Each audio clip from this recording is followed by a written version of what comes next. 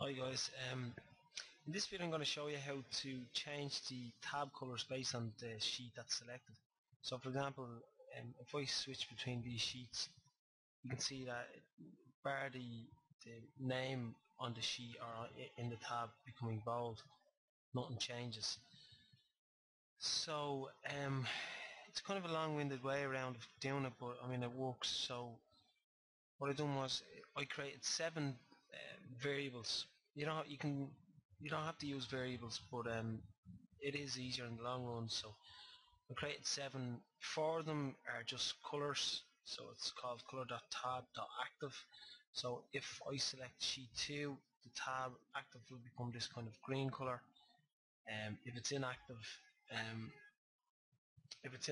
it will become a black color, 000.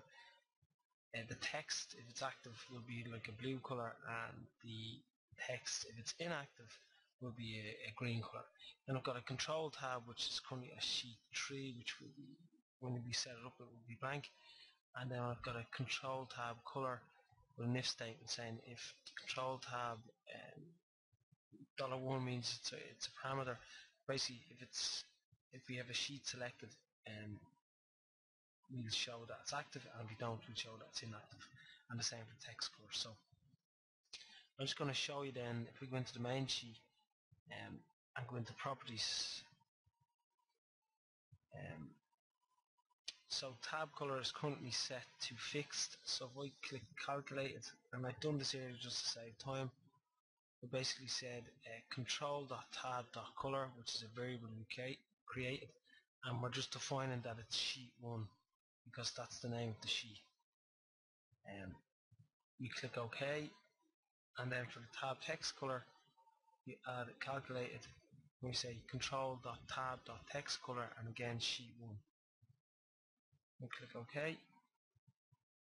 So if you click apply, you can see it's now main is in blue and the tab is in a green type color. The next thing to do is actually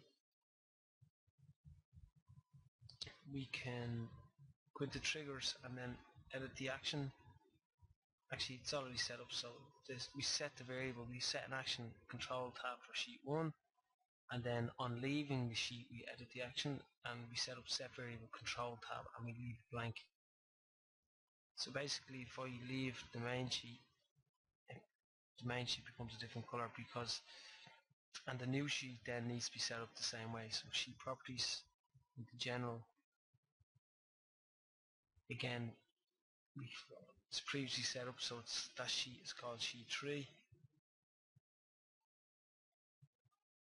and you can see sheet ID is sheet 3, and then tab text color calculated, and with the variable that we set up earlier on, control.tab.text.color sheet 3.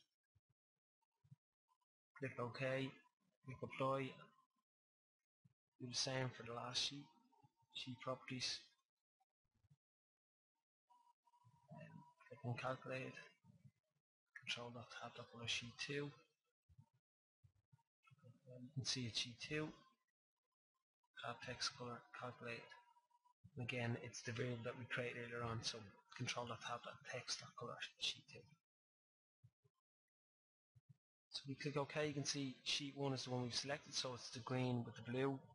If we select sheet 2, again that changes. So as we switch between, you can see that the tab background and the tab text changes based on the selection that you've made. So again, if you'd like, I could